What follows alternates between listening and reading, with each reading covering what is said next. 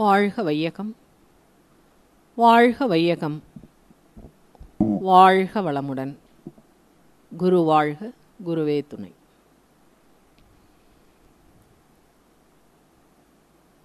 மகிழ்ச்சி எழுதுவாங்க. அறிவாக என்னுள்ளே அமர்ந்து இயங்கிக் கொண்டே மாபெரிய பேரண்ட தோற்றங்கள் அனைத்தையும் பொறி ஐந்தின் புலனைந்தின் மூலம் புரிந்து கொள்ளும் நுட்பம் எனக்கு அளித்திட்டாய். நெறி பிறழ்ந்து மனிதன் ஆற்றும் வினையை அதன் விளைவை நீயேதான் கருமையத்துள் ஈர்த்து சுருக்கி இருப்பாய் வைத்து ஏற்றனால் மலர்த்தும் உந்தன் நீதி கண்டேன் அப்படின்னு எழுதுவார். இப்போ அறிவுக்கு கோவில் கட்டியிருக்காங்க சுவாமிஜி. இன்றைக்கி உலகம் முழுவதும் வந்துருச்சு இல்லையா? ஆரம்ப காலகட்டத்தில் மன்றத்துக்கு இது ஆன்மீக அமைப்பு அப்படின்னு சொல்லி எதிர்பார்த்து வந்தவங்கெல்லாம் உள்ளே என்ன ஒன்றும் கோயிலை காணோம், இது விளக்க காணோம், பூஜை சாமானை காணோம், ஒன்றத்தையும் காணோம், எல்லாம் கண்ணை மூடி உட்கார்ந்துருக்குறாங்க அப்படின்னு ஒரு நிலை. வாரியார் சுவாமிகிட்ட ஒருத்தர் கேட்டாராம், அதாவது என்ன ஆன்மீகம்னு சொல்கிறீங்க, இது வரைக்கும் கடவுளை யாரும் ஒன்றும் பார்த்ததில்ல, செஞ்சதில்லை. அவர் ஏதோ ஒரு சொற்பொழிவு நடத்திட்டு வரும் பொழுது அது மாதிரி ஒருத்தர் கேட்குறார். அப்போ அதுக்கு வாரியார் சுவாமிகள் அழகாக ஒரு கதை ஒன்று சொல்கிறார். என்னென்னா, ஒரு மரத்தடியில் ஒருத்தர் உட்காந்து தியானம் பண்ணிகிட்ருக்கிறார். ஒரு ஞானி, ஒரு மகான் தியானம் பண்ணிகிட்ருக்கார். அப்போ ஒரு இளைஞன், குறும்புக்கார இளைஞன், அவன் என்ன பண்ணுறான், பார்த்துட்டே இருக்கான். அவர் கண்ணை மூடி உட்காந்துருக்கிறார். ஆரம்ப காலகட்டத்தில் நாங்கள்லாம் தியானம் பண்ணுற காலத்தில் எங்கள் பிள்ளைங்களையெல்லாம் மன்றத்துக்கு கூட்டிகிட்டு போவோம். குட்டி குட்டி பிள்ளைங்க எல்லாம். அப்போல்லாம் நானே என்னோடய சகோதரி ஒரு பேராசிரியர், அவங்களும் என்ன மாதிரி ரொம்ப இதுவாக இருப்பாங்க. அவங்க பையன் எல்லாம் வந்துட்டுருக்கும்போது அவங்க சொல்லுவாங்க, இந்த வீட்டுக்கு போனால் என் பையன் தொல்லை தாங்கலைன்னுவாங்க. என்னன்னா, ஏமா நீ தூங்குறதுன்னா இங்கேயே தூங்க வேண்டியது தானே, ஏமா தினம் தானே அங்கே போய் தூங்குற அப்படின்னு கேட்குறான்ப்பா அப்படின்னு சொல்லி சிரிப்பாங்க. அது மாதிரி அந்த இளைஞன் என்ன கேட்டான், சாமி தூங்குறதுன்னா வீட்டில் போய் தூங்க வேண்டியது தானே, எதுக்கு நீங்கள் இந்த மரத்தடியில் உட்காந்துட்டு தூங்குறீங்க அப்படின்னு. அப்பா அவர் சொல்லுவார், இல்லைப்பா நான் ஒன்றும் தூங்கலை, நான் தியானம் பண்ணிகிட்ருக்கேன் அப்படின்னு. தியானம் பண்ணுறீங்களா, எதுக்கு அப்படின்னு கேட்குறான். உடனே அவர் சொல்கிறாரு, இறைவனை பார்க்குறதுக்காக நான் தியானம் பண்ணிகிட்ருக்கேன். உடனே அவர் அந்த இளைஞன் கேட்பான், ஏற்கனவே அவரை பார்த்துருக்கீங்களா அப்படின்னு. இல்லைப்பா. இல்லை அவர் பேசி கேட்டிருக்கீங்களா? இல்லை. அவரை தொட்டிருக்கீங்களா? இல்லை. ஏயா உனக்கு ஏதாவது அறிவு இருக்கா? பார்த்ததில்லை, முன்ன பின்ன தொட்டதில்லை, ஒரு உணர்வுமே அவரை பற்றி தெரியாது. அப்படி ஒருத்தரை நினச்சிக்கிட்டு நீ தியானம் பண்ணிகிட்ருக்கிய, உனக்கு ஏதாவது அறிவு இருக்கா? வயசாகுதே, அறிவு இருக்கான்னு கேட்டாலாம் அந்த இளைஞன். அவர் உட்கார்ந்தவர் கொஞ்சம் வயசானவர். அவர் ஒன்றும் பதில் சொல்லலை. அவன் கையில் ஒரு தேன் பாட்டில் வச்சுருக்கான். அவர் என்ன சொல்கிறாரு, தம்பி இது என்னன்னு கேட்டார். உடனே அவன் சொல்லுவான், தேனு அப்படின்னா. தேனா அப்படின்னா அப்படின்னாரு. தேனு தெரியாதாயா, இது மலை தேனியா, அவ்வளோ டேஸ்ட்டாக இருக்கும், உனக்கு தெரியாதா தேனு அப்படின்னு. அது தெரியும் தம்பி, எங்கே காமிங்க பார்ப்போம் அப்படின்னு. உடனே அவன் திறந்து இதுதான் தேனு அப்படின்னு காமிச்சான். இது எப்படி தம்பி இருக்கும் அப்படின்னாரு. நல்லா இனிப்பாக இருக்கும். தேனு தான் தம்பி தெரியுது, அதில் இனிப்பு எனக்கு தெரியலையே, அதை கொஞ்சம் காமிய கேட்குறார். தேனு தெரியுது, அந்த தேனில் நீ இனிப்புன்னு ஒன்று சொல்கிற, ஏயா நீ என்ன லூஸா, எப்படியா தேனில் இனிப்பு தெரியும், அதை சாப்பிட்டால தெரியும். ஒரு சாதாரண பொருளையே சாப்பிட்டாதான் சரி, சாப்பிட்டா தெரியுங்கிறியே, நீ சாப்பிட்ருக்கியா? நான் சாப்பிட்ருக்கேன். சரி, இப்போ நீ சாப்பிட்டது இனிப்புன்னு நீ சொல்கிற, அந்த இனிப்பை நீ யாருக்காவது எடுத்து இதுதான் இனிப்பு, இது தேனு, இது இனிப்பு அப்படின்னு உன்னால் காட்ட முடியுமான்னா, அது எப்படியா காமிக்க முடியும்? உனக்கு தேனு எப்படி இருக்கணும்னு நீ தெரிஞ்சுக்கணுன்னா இதை நீ சாப்பிட்டா தான் தெரியும். அப்பா அவர் சொல்லுவார், இது போல தான் இறைவனை நேராக என்ன பண்ண முடியாது, பார்க்க முடியாது. ஆனால் அவன் இல்லாமல் எதுவுமே நடக்கலை இந்த உலகத்தில். சரியா? அவனை என்ன பண்ண முடியும்னா தியானத்தின் மூலமாக அவனை நெருங்கி அவனை உணர மட்டும்தான் முடியுமே தவிர அவனை எடுத்து இதுதான் இறை தன்மைன்னு ஒன்றுக்கிட்ட என்னால் காமிக்க முடியாது அப்படின்னு சொல்கிறார். எப்படியா தேனில் உள்ள இனிப்பை நான் காட்ட முடியும், அதுபோல் இறைவனை காட்ட முடியாது. இந்த பார்த்தோ கேட்டோ சுவைத்தோ நுகர்ந்தோ உணரக்கூடியவன் அல்ல அப்படின்னு சொல்கிறார். அப்போ அவர் ஒரு கவியும் சொல்லுவார், திருமூலரோடது. தேனுக்குள் இன்பம் கருப்போ சிவப்போ வானுக்குள் இறைவனை தேடும் அறிவிலீர் தேனுக்குள் இன்பம் செறிந்திருந்தார் போல ஊனுக்குள் இறைவன் ஒளிந்திருந்தானே அப்படிங்கிறார் திருமூலர். அப்போ நம்ம உடம்புக்குள்ளே எங்கே இறைவன் இருக்கான்னு தேடினோம்னா கிடைப்பானான்னா கிடைக்க மாட்டான். அப்போது தியானத்தின் மூலமாக நம்ம என்ன பண்ண முடியும், உள்ளே போய் அவனோட ஒன்றி அந்த அனுபவத்தை அனுபவிக்கத்தான் முடியும் அப்படின்னு. உடனே அவனுக்கு டென்ஷன் ஆயிட்டான் அந்த இளைஞன். போயா ஒன்றுகிட்ட பேசுனதுக்கு எனக்கு தொண்டை தண்ணியை விட்டு எனக்கு வந்து இப்போ பசி வந்துருச்சு. சரி தம்பி, அந்த இனிப்பை தான் காட்ட மாட்டேன்ட்டு அந்த பசியை தான் காமிச்சிட்டு போயேன் அப்படின்னாராம். அந்த மாதிரி வாரியார் சுவாமிகள் வந்து அது ஒரு கதை சொல்லுவாங்களாம். அப்போ இறைவனை வந்து பார்க்க முடியாது. அப்போ மகரிஷி என்ன சொல்கிறாருங்க, இறைவன் எப்படி நமக்குள்ளாக இருக்கான்னா அறிவாக என்னுள்ளே அமர்ந்து இயங்கி கொண்டே. எனக்குள்ள அவன் எப்படி இருக்கிறான்னா அறிவாக இருக்கிறான். ஐயுணர்வில் புலன்வயப்பட்ட அறிவாக இருக்கிறான். அதை அனுபவங்களாக பதித்து கொள்ளும் பொழுது அதில் நினைவு என்ற நிலையில் ஒரு அறிவாக இருக்கான். அதே சமயம் உடலில் உள்ள ஒவ்வொரு செல்களையும் உறுப்புகளையும் இயக்கும் பொழுது அங்கே ஒரு அறிவாக இருக்கிறான். என்னுடைய அனுபவங்களை நான் மீண்டும் சிந்திக்கும் பொழுது அந்த நிலையில் ஒரு அறிவாக இருக்கிறான். ஆனால் இந்த எல்லா அறிவுக்கும் எந்த ஒன்று மூலம்னு நான் யோசிக்கும் பொழுது தானே அதுவாக இருக்கக்கூடிய காட்சியை எனக்கு இறைவன் உணர்த்துறான். இது நல்ல வேடிக்கையான அனுபவம்லாம் எனக்கு நிறைய கிடச்சிருக்குங்க. ஒரு தடவை திருத்துறைப்பூண்டியில் வந்து கிளாஸுக்கு போனேன். அது ஒரு 10 வருஷம் இருக்கும். அப்போ கிளாஸ்க்கு போகும்போது பஸ் ஸ்டாண்ட்லேருந்து நீங்கள் வந்து வந்துருங்கம்மா ஆட்டோவில்னாரு. சரின்னு ஆட்டோவில் ஏறி உட்காந்துட்டு நான் என்ன பண்ணிட்டேன், பால்ராஜ் நகரை ஃபோனில் சரியாக காதில் வாங்காமல் பாலாஜி நகர்னு மைண்டில் செட் பண்ணிட்டேன். அவர்கிட்ட பாலாஜி நகர் போகணுன்னு. அப்படி ஒரு நகரே திருத்துறைப்பூண்டியில் இல்லைன்ட்டார். அடுத்து சொன்னேன் அறிவத்திரு கோயிலுக்கு போகணும், அறிவத்திரு கோயிலுக்கு போங்கண்ணா. அப்படியே பதறி போய் என்னை திரும்பி பார்த்தார். இது அறிவத்திரு கோயிலா? அப்படி ஒரு கோயில் இந்த திருத்துறைப்பூண்டியிலே கிடையாதேம்மா அப்படின்னாரு. எனக்கு என்ன செய்யறதுனே தெரில. யோசிச்சுட்டு அப்போல்லாம் செல்லு கையில் இல்லாத காலம், நான் அப்போ போன காலத்துலலாம். நானும் என்னென்னமோ சொல்லி பார்க்குறேன் அவருக்கு. ஆனால் அவருக்கு புரியவே இல்லை. அவர் உடனே என்ன பண்ணிட்டாரு, என்னதாம்மா நீங்கள் சொல்கிறீங்க, எனக்கு ஒன்றுமே புரியலம்மா, நீங்கள் எங்கன்னு சொன்னீங்கன்னால நான் கொண்டு போய் விட முடியும். அப்புறம் கடைசியாக நான் சொன்னேன், இந்த வாழ்காலம் ஏம்மா இதை சொல்ல வேண்டியதானே, இதுக்கு ஏம்மா இவ்வளோ நேரம் பண்ணீங்க? அந்த அறிவு இல்லாததுனால தாங்கயா அந்த அறிவத்தூர் கோயிலுக்கு போகிறேன். இவ்வளோ நேரம் அதை சொல்லணும்னு என் அறிவில் எட்டலை. என்ன அறிவத்தூர் கோயில் போகணும், அறிவத்தூர் கோயில் போகணுன்னா அவருக்கு அறிவத்தூர் கோயில்னா என்னென்ன தெரியல. அப்படி ஒரு காலம் இருந்துச்சு. இன்றைக்கி எப்படி இருக்குதுங்க, உலகமே தெரியுது அறிவத்தூர் கோயில்னா எங்கே இருக்குன்னு. அது சரி, அங்கே தான் நான் ஒரு அனுபவப்பட்டேன்ல. திரும்ப கும்பகோணத்துலேயும் ஆட்டோவில் உட்காந்துக்கிட்டு அறிவத்தூர் கோயிலுக்கு போங்கன்ட்டேன். அவரும் அப்படி தான் பதறி போய் ஏதோ இதெல்லாம் மூளை கைட்டு போனது போல இருக்குது, இப்படி போகும் போல இருக்குன்னு நினச்சாரா என்னன்னு தெரில. அங்கேயும் அதே தான். அப்புறம் டக்குன்னு சுதாரிச்சிட்டேன். இல்லைப்பா, அந்த 100 நகரில் இருக்குது, அது ராமனுக்கு ஏற்ற மாதிரி இருக்குது, அங்கே தான் போகணுன்னொன்னே. ஓ, அந்த இதெல்லாம் சொல்லி கொடுப்பாங்களேம்மா, அங்கே போகிறீங்களான்னாரு. ஆமாம், அங்கே தாங்க ஏன் போகிறேன்ட்டு போயிட்டேன்னு வச்சிங்களேன். அப்போ அறிவுக்கு ஏன் கோவில் கட்டினார் அப்படின்னா, நமக்குள்ளாக இருக்கக்கூடிய அறிவை நம்மளால் என்ன பண்ண முடியாதுன்னா புலன்களால் பார்க்க முடியாது. இப்போ கண்ணுக்குள்ளாக பார்வையாக காட்சியாக மாறக்கூடிய தன்மை இந்த காந்த சக்திக்கு கண்கள் வழியாக வரும்பொழுது தான் இருக்குது. நல்லா நினச்சி பாருங்கள். காதில் நமக்கு வந்து சவுண்டு காதில் தான் கேட்குது, கண்ணில் கேட்குறது இல்லை இல்லையா? நாக்கில் தான் டேஸ்ட் தெரியுது. அதே சர்க்கரையை நம்ம உள்ளங்கையில் வச்சுருக்கும் போது அந்த சர்க்கரை டேஸ்ட் நமக்கு தெரியுதா? இல்லை. அப்போ இந்த உடலுக்குள்ளாகவே எத்தனை வித்தியாசமான ஒரு அறிவு நிலையை வந்து இறைவன் வச்சுருக்கான்னு நீங்கள் யோசிச்சு பாருங்கள். இப்போ கையில் இருக்கும் போது அந்த இனிப்பினுடைய சுவை நமக்கு தெரியறதில்ல. ஆனால் சாப்பிட்ட அனுபவத்தால் இதை சாப்பிட்டா இனிப்பாக இருக்கும்னு வேணால் நமக்கு தெரியுமே தவிர அந்த கை அந்த இனிப்பை உணர்றதில்லை. அதை நாக்கில் வச்சாதான் அந்த இனிப்பை உணருது.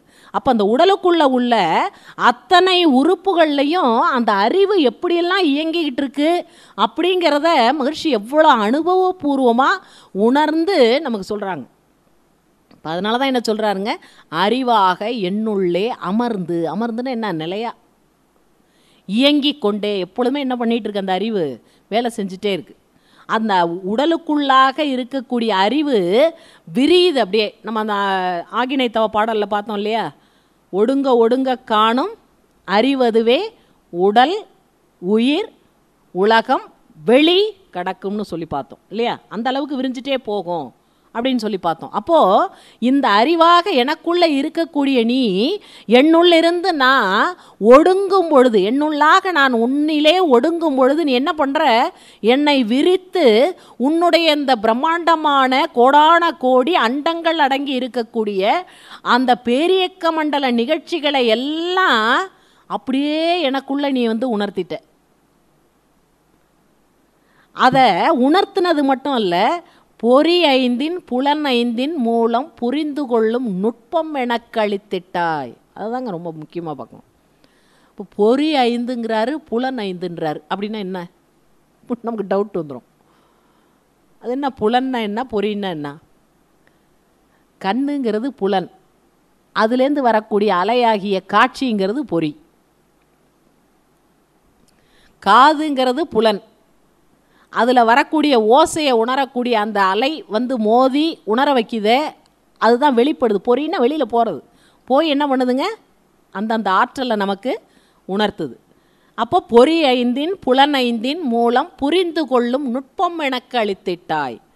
அந்த நுட்பத்தை கொடுத்து, அந்த நுட்பம் என்பது என்னென்னா அணுவளகில் ஒடுங்கிறது, பேரண்ட அளவில் விரியறது.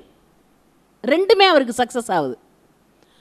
உயிரில் ஒடுங்கும் போது அணு அளவு அப்படியே சுருங்கி நிற்கிறார், ஒடுங்கி நிற்கிறார். விரியும் பொழுது கோடான கோடி அண்டங்கள் எண்ணிக்கையில் அடங்காத அந்த பேரண்ட பெருவெளியோடு அப்படியே இணைஞ்சு விரிஞ்சு நிற்கிறார். இந்த ரெண்டையும் எப்படி பார்க்குறாருங்க, ரொம்ப துல்லியமாக உணர்றார் மகர்ஷி.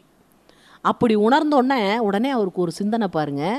இப்போ நீ எந்த அளவுக்கு ஷார்ப்பாக அந்த பேரறிவு இருக்குது, இறை அறிவுன்னா, இப்படி அசைஞ்சாலும் எங்கே பதிஞ்சு வச்சிடுற, கருமையத்தில் பதிஞ்சு வச்சிடுற.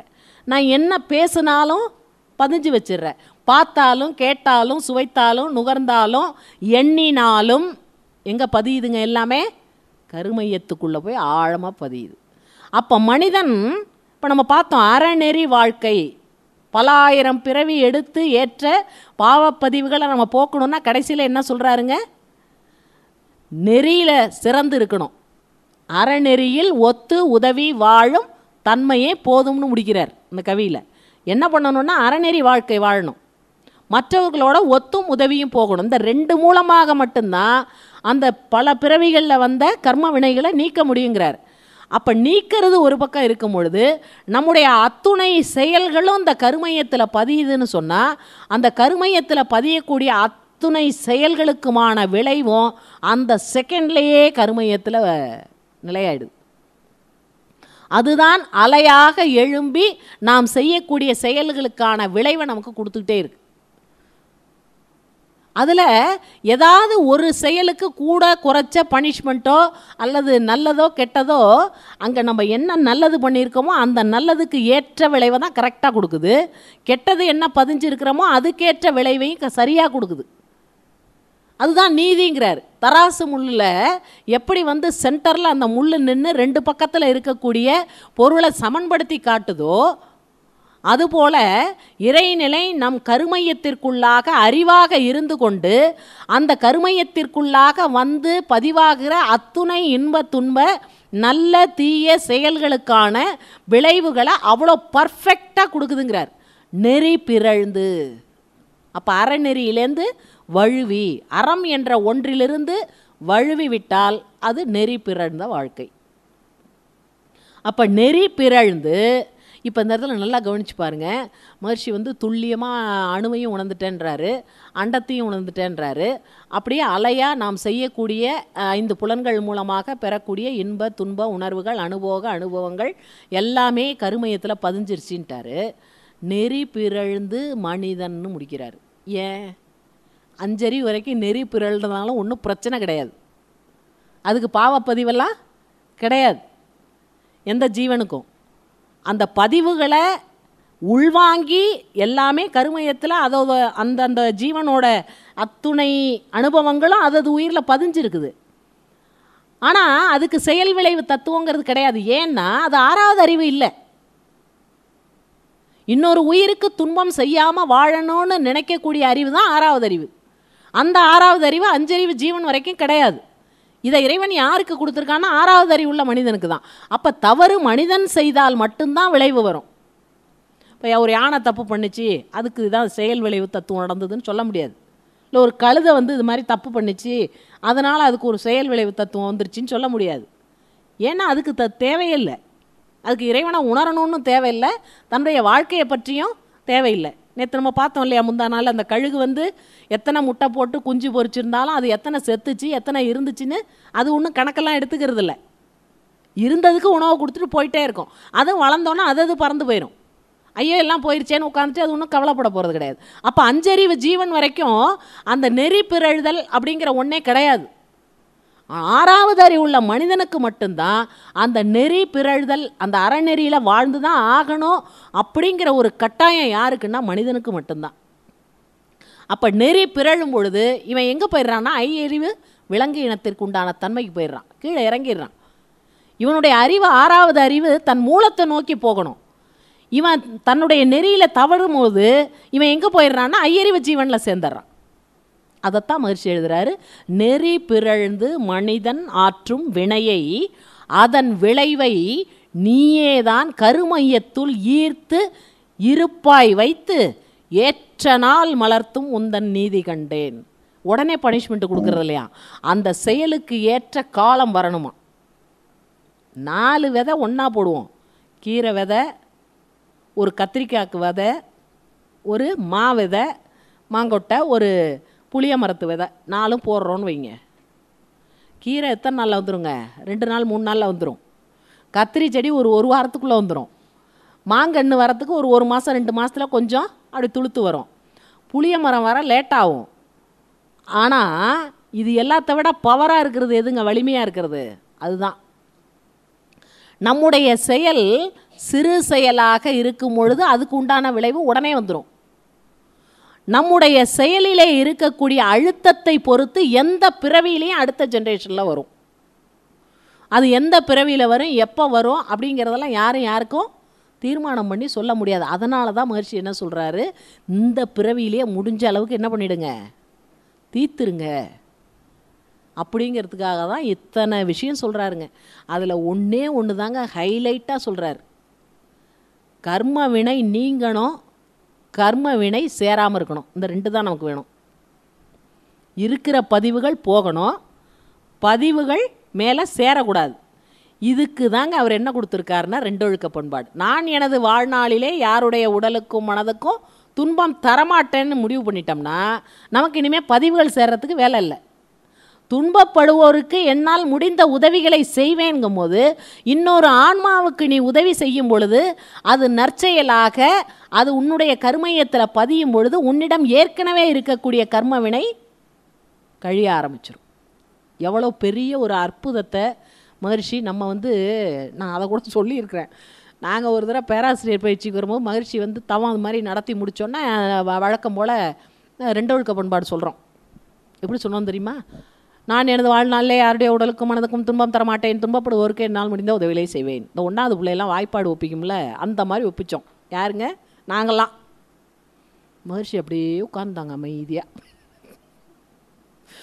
உட்காந்துட்டு எல்லாம் முடித்தோடனே அப்போ ஆரம்பித்தார்.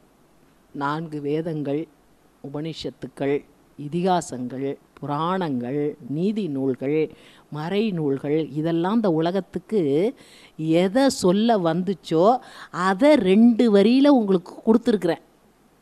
இப்போ நான் சொல்கிறேன், நீங்கள் திருப்பி சொல்கிறீங்களான்னாரு. அப்போ என்ன அர்த்தம்? நம்ம சூப்பராக சொல்லியிருக்கோன்னு அர்த்தம் சொன்னார். அதுலேருந்து தான் நான் நிதானமாக சொல்ல ஆரம்பித்தது. அதனால் தவத்துலலாம் பார்த்தீங்கன்னா இப்போ நான் இரண்டொழுக்க பண்பாடு அவர் அன்றைக்கி எப்படி எங்களை சொல்லி சொன்னாரோ அது மாதிரி தான் நான் சொல்லிகிட்டு இருக்கேன். நான் பல ஊர்களில் பார்க்குறேங்க, தவம் நடத்துகிறவங்க ஃபாஸ்ட்டாக சொல்கிறாங்க, அதை சொல்லக்கூடாது.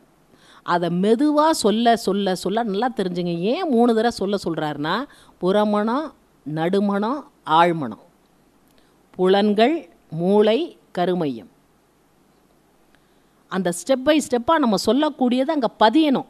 இப்போ நம்ம சொன்னோம்ல, நீயே தான் கருமையத்துள் ஈர்த்து சுருக்கி இருப்பாய் வைத்துன்னு சொன்னோம்ல.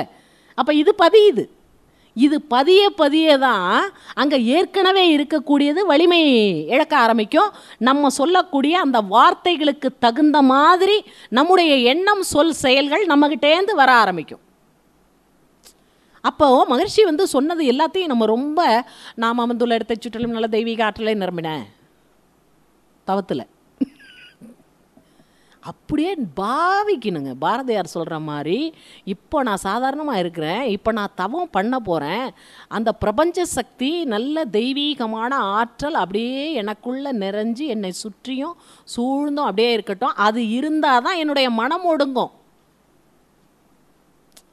அப்போ தவத்தில் இதெல்லாம் நாம் அமர்ந்தோம். ஏன்னா இதெல்லாம் தெய்வீகமாக அமைச்சிருக்கிறாங்க சுவாமிஜி. சும்மா ஏதோ ஒரு இதுக்காக இது தவம்னா இந்த 3 சொல்லணும் அப்படின்லாம் ஒரு ஃபேஷனுக்காகவோ இல்லை ஒரு இதுக்காகவோ சொல்லலைங்க. ஒன்றும் அவர் உணர்ந்து நமக்கு அப்படியே அதை அப்படியே ஃபார்ம் பண்ணணும். நம்ம தவத்தில் மன்றத்தில் நம்ம அப்படி பண்ணாதான் அதை நடத்தக்கூடியவங்க கையில் தான் இருக்குது.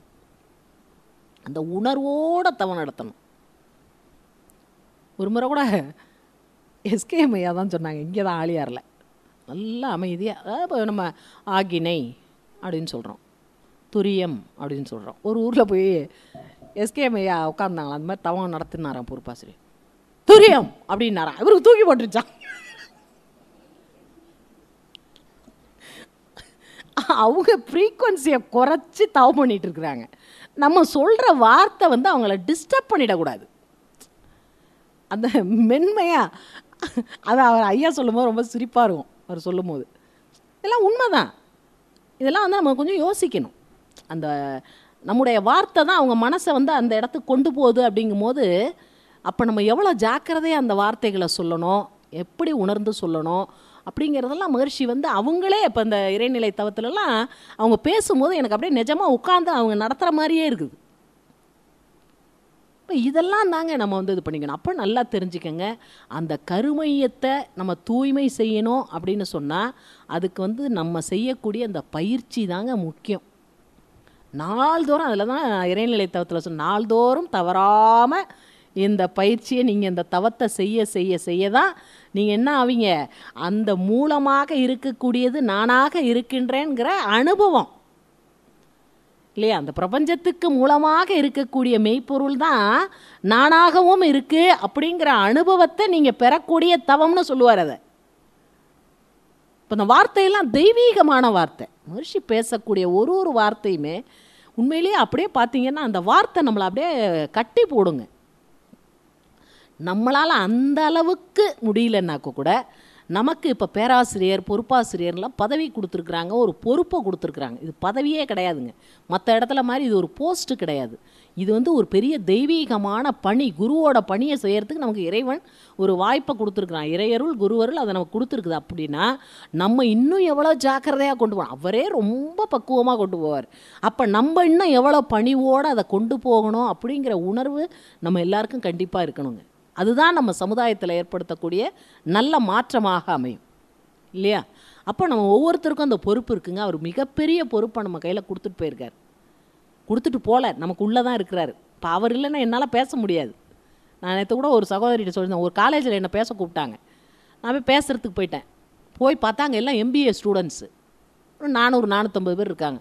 நான் அப்படியே சாமிகிட்ட, என்ன இப்படி கொண்டு என்ன விட்டீங்க, நம்ம லெவலுக்கு இதெல்லாம் கொஞ்சம் ஜாஸ்தியாக தெரியுது அப்படின்னு சொல்லிட்டு என்னம்மா பண்ணுங்கன்ட்டு விட்டுட்டேன்.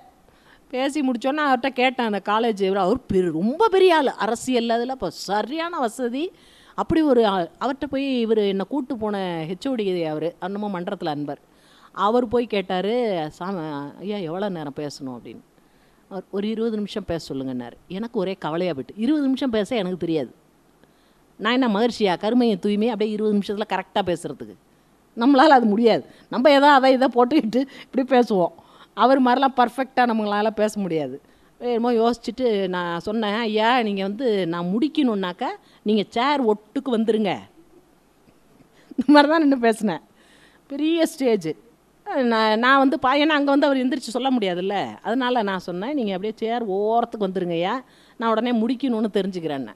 நான் போய் அங்கே நின்னோடனே இவர் பக்கமே திரும்பலை. நான் பாட்டில் ஆரம்பித்து 1.5 மணி நேரம் பேசிகிட்டு இருக்கேன். அவர் பாவம், அவர் நிலைமையை நினச்சி பாருங்க. பிள்ளைங்க கேட்டுட்டு இருந்துச்சு, நான் பாட்டில் பேசிட்டேன். 1.5 மணி நேரம் பேசணுன்னே எதேச்சியாக திரும்புகிறேன், அவர் கீழே உழுவுற லெவலில் உட்காந்துருக்காரு.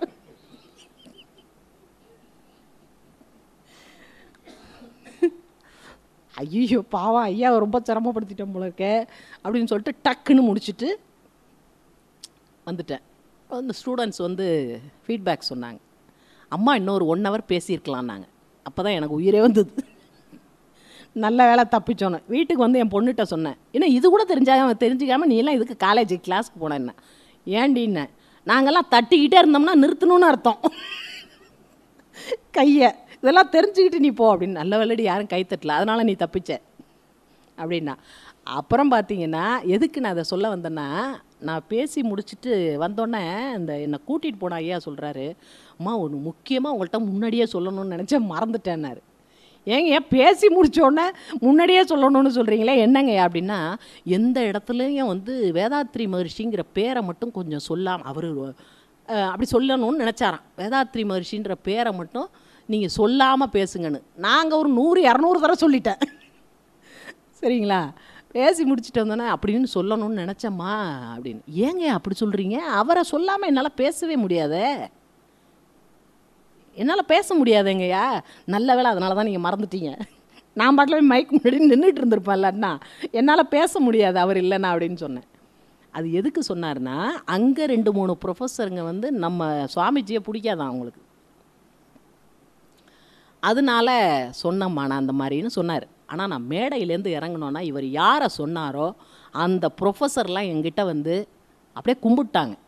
கும்பிட்டு, அம்மா இவ்வளோ நாள் நாங்கள் அவரை ஒரு தவறான கண்ணோட்டத்தில் பார்த்துக்கிட்டு இருந்தோம், உண்மையாக சொல்கிறோம்மா, இப்படி ஒரு மாமனிதரை வந்து நாங்கள் வந்து உண்மையிலே எங்களுக்கு ரொம்ப எவ்வளோ பெரிய தவறு எங்கள் மனசில் இருந்ததுன்றதை நான் வெளிப்படையாக உங்ககிட்ட நாங்கள் வந்து மன்னிப்பு கேட்குறோம்மான்னு சொன்னாங்க. அப்போ ஏன் நம்மளை கொண்டே அங்கே உட்கார வச்சாருன்னு எனக்கு அப்போ தான் தெரிஞ்சுது. சரிங்களா, அது மாதிரி நிறைய அனுபவங்கள் எனக்கு கிடச்சிருக்கு. அதனால் சுவாமிஜி வந்து பார்த்திங்கன்னா அவருடைய பணியை நம்ம செய்யும் பொழுது நம்மளை கொஞ்சம் கூட நம்ம அவர் பார்வையிலே வச்சுருப்பார். நம்ம ஒன்றும் பயப்படலாம் வேண்டியில்லை. எங்கே போனாலும் நம்ம பண்ண போகிறது. நான் தான் சொல்கிறது, என்ன நான் என்ன சொந்தமாக அதெல்லாம் எழுதிட்டு வந்தேன், ஒன்றும் கிடையாது. எல்லாம் அவர் எழுதி வச்சுருக்கிறாரு, அதை கொண்டு நான் அப்படியே கொடுத்துட்டு போயிட்டே இருக்கிறேன், அவ்வளோதான். இப்போ இந்த உணர்வு நமக்கு இருக்கணுங்க எல்லாருக்குமே. மகரிஷி மேலே முதல்ல வந்து ஒரு நல்ல ஒரு உயர்வான எண்ணம் நமக்கு இருந்ததுனாலே அவருடைய, ஏன்னா அப்போ தான் நம்மளால் அவருடைய எல்லா விஷயத்தையும் ஃபாலோ பண்ண முடியும். எங்கே போனாலும் அந்த உள் உணர்வில் அவரை நம்ம வந்து எப்போதுமே நினச்சிக்கிட்டே இருந்தோன்னு சொன்னாதாங்க நம்மளால் தவமும் பண்ணணும்னு தோணும் இல்லையா, ஒரு தத்துவத்தில் ஆழ்ந்து போகணும்னு தோணும். இப்படி நல்ல விஷயங்களை என்னப்பா நம்ம ஒன்றும் இல்லை, அவரே எழுதியிருக்கார், எப்பொருளை எச்செயலை எக்குணத்தை எவ்வுயிரை ஒருவர் அடிக்கடி நினைக்க பெற்றால் அப்பொருளின் தன்மையதாய் நினைப்போராற்றல் அறிவினிலும் உடலினிலும் மாற்றம் காணும், இப்பெருமை இயல்பூக்க நியதியாகும், எவர் ஒருவர் குருவை மதித்து ஒழுகினாலும் தப்பாது குரு உயர்வு மதிப்போர் தன்னை தரத்தில் உயர்த்தி பிறவி பயனை நல்கும் எழுதிட்டார். எல்லாத்துக்கும் அவரே கேள்வியும் கேட்க வைப்பார், அவரே பதிலும் எழுதி வச்சுருப்பார்.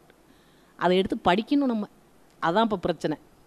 சரிங்களா, படிக்கிறது மட்டும் இல்லைங்க, கூடுமான வரைக்கும் உள்வாங்கணும். இப்படி ஒவ்வொரு நாளும் ஒரு சின்ன சின்ன விஷயத்தை எடுத்து நம்ம கொஞ்சம் ஆராய்ச்சி பண்ணோம் அப்படின்னு சொன்னால் நிச்சயமாக நம்ம மனசில் கொஞ்ச நாளையில் ஒரு நல்ல விஷயங்களை மட்டுமே வச்சுக்கிற ஒரு தன்மை வந்து நமக்கு இயல்பாக வந்துடும். அதை தான் நம்ம இப்போது தற்சோதனை பண்ணணும். இன்றைக்கி காலையிலேயே நம்ம பார்த்தோங்க, யார் மனசையும் புண்படுத்தக்கூடாது. அப்படி நம்ம புண்படுத்தியிருந்தோம் இல்லை இவங்க மேலே ஒரு வருத்தம் இருக்குது அப்படின்னு சொன்னால் இனி அவங்க மேலே அந்த வெறுப்பையோ வருத்தத்தையோ காட்டாமல் நம்ம எப்படி நம்மளை சரி பண்ணிக்கிறது அப்படிங்கிறத மட்டுமே நம்ம இப்போது தற்சோதனை பண்ணுவோம். வாழ்க வளம்.